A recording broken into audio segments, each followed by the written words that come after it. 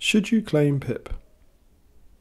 Do you have a health condition or disability and need help with day-to-day activities or getting from A to B?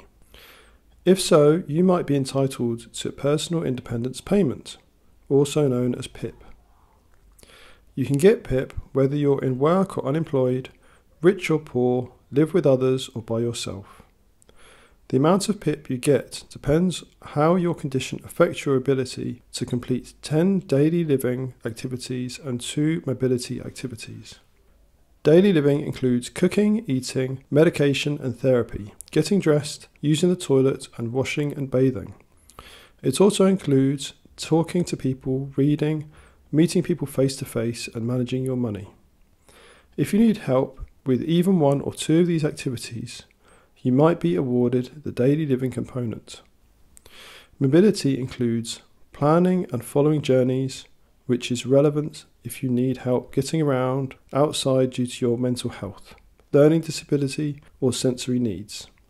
Mobility also includes moving around, which is about how far you can walk, and is relevant if you have physical difficulties walking. If you need help with either of these activities, you might be awarded the mobility component. Have a think about the help you need. You might need an aid or appliance, someone to encourage or remind you, someone to help you stay safe, or someone to physically help you do the activity. PIP is about the help you need, not the help you get. So even if you don't get help at the moment, you could still get an award. Remember, PIP is for both mental and physical conditions. Almost any health condition, sensory need, or disability might be relevant. Your condition doesn't even need to be diagnosed.